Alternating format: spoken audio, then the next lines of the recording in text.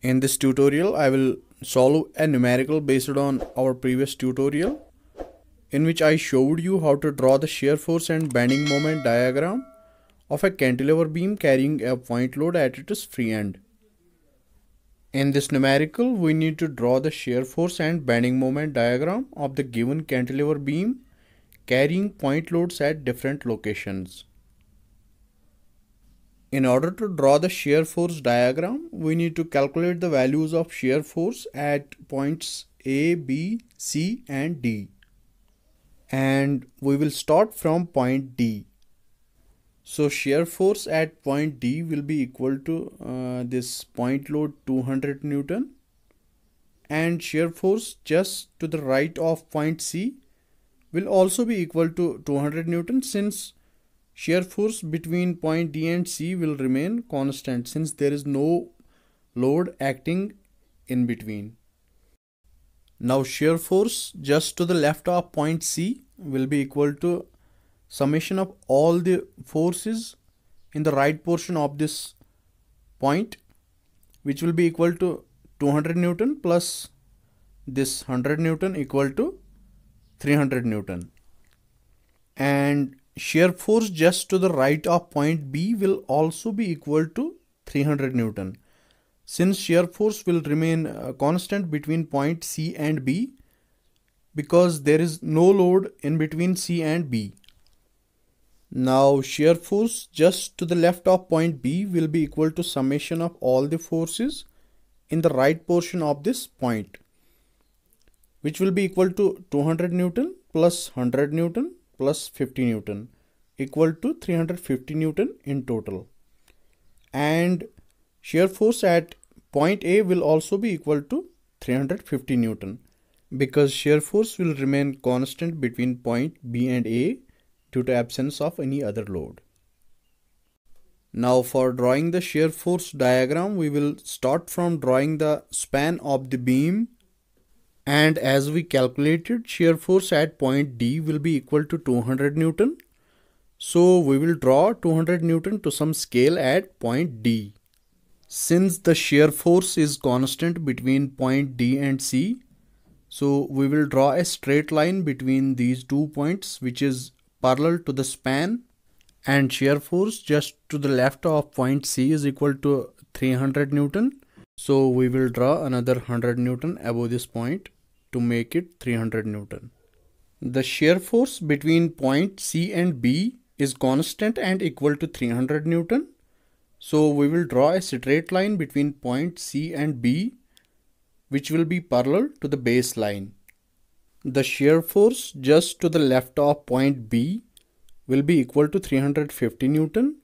So we will draw 50 Newton about this point to make it 350 Newton. And since the shear force between point B and A is constant, so we will draw a straight line between B and A which will be parallel to the base line. And now joining these 2 points, we will get the resulting shear force diagram. For a clear visibility, the shear force diagram will look like this. Now for drawing the bending moment diagram, we will calculate the values of bending moment at all the 4 points A, B, C and D.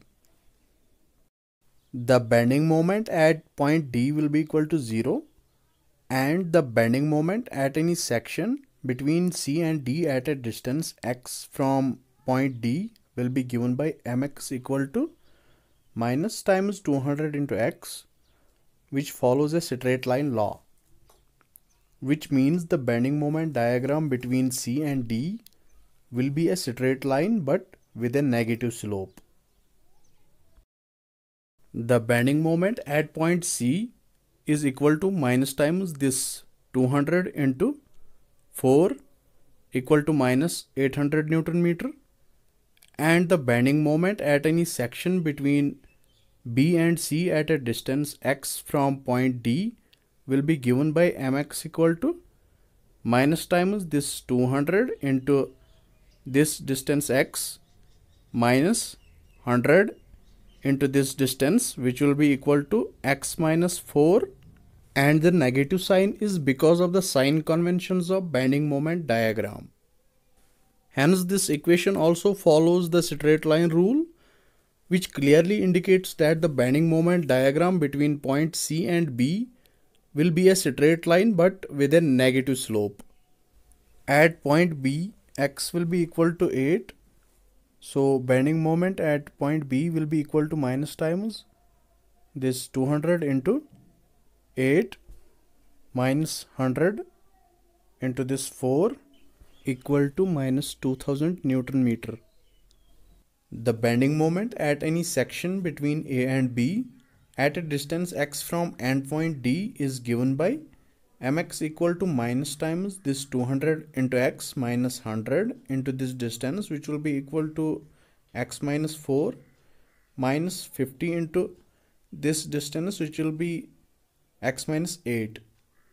And hence it follows a straight line law, which clearly indicates that the bending moment diagram between A and B will be a straight line.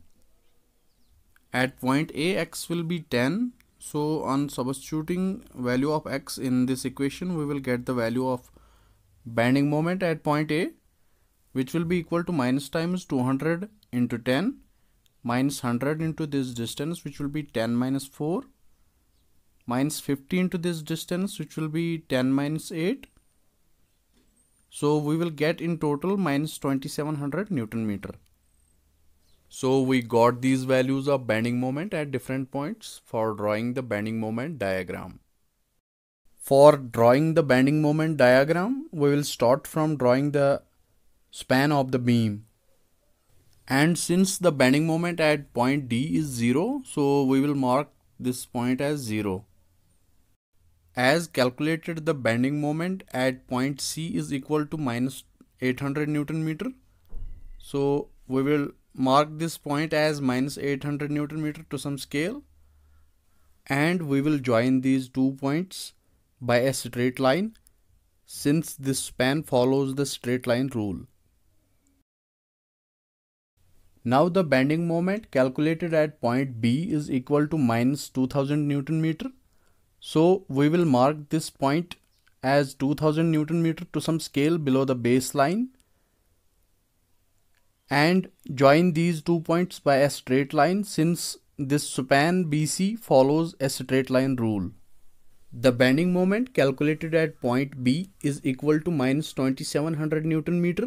So we will mark this point below the baseline as 2700 Newton meter to some scale and join these 2 points by a straight line, since AB follows a straight line rule. Now enclosing the diagram by joining these 2 points, we will get the resulting bending moment diagram. For a clear visibility, the bending moment diagram will look like this.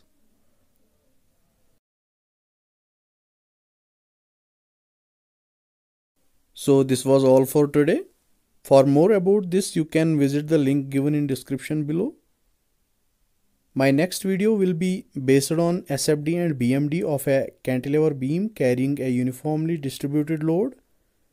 For much more interesting and informative content, subscribe my YouTube channel Civil Tutor, and please don't forget to press the bell icon so that you don't miss any updates.